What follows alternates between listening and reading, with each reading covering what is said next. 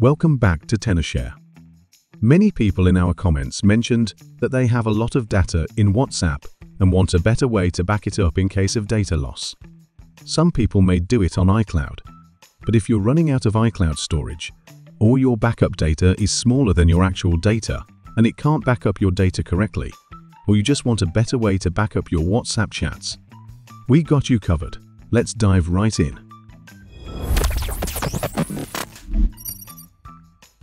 First, here is a quick walkthrough of backing up WhatsApp on iCloud. This is simple. You can just open WhatsApp and go to Settings. Then, tap on Chats. Next, select Chat Backup. From here, if you want your videos to be included, you can turn it on. Then, you can click Backup Now to back up your WhatsApp data to iCloud. To restore your backup, just reinstall WhatsApp or set it up on your new iPhone. Log in with the same iCloud ID and WhatsApp account, and follow the iCloud restore prompts to restore your chat history. But if iCloud storage is almost full and you have lots of chats, this might not be the best option, and iCloud's automatic backup will overwrite previous data, so you'll only have access to the most recent backup. So now, let's explore an alternative way to back up your data without storage limitations and auto-overwriting data. Part 2. Using iCareFone transfer to back up WhatsApp. This tool is specifically designed to back up and transfer message data, like WhatsApp, without relying on iCloud. You can back up your WhatsApp messages on your computer whenever you like for free and manually, and it's easy to restore it. I will leave the free download link below for you guys to try out. Here I will show you how to do this. Download and install iCareFone transfer on your computer, then connect your phone to it. Click Trust on your iPhone if prompted by the notification.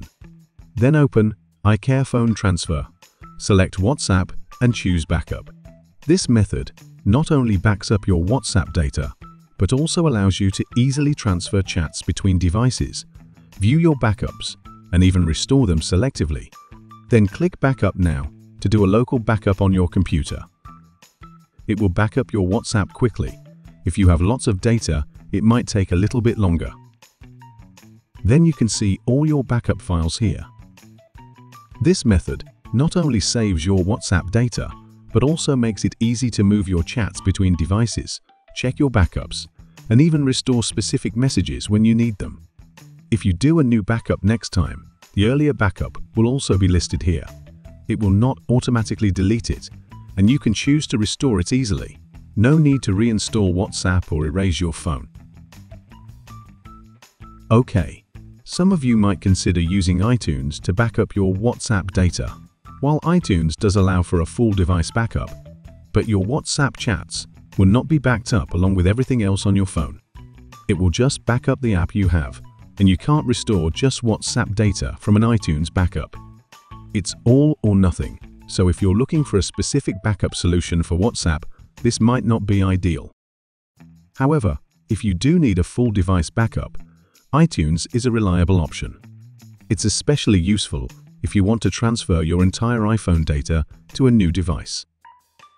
So, whether you prefer using WhatsApp's built-in backup, iCareFone transfer for a more advanced solution, or iTunes for a full device backup, you now have all the tools you need. If you found this video helpful, make sure to give it a thumbs up and subscribe to our channel for more tech tips and tutorials. And if you have any questions or need further assistance, feel free to leave a comment. Thanks for watching, and see you in the next video.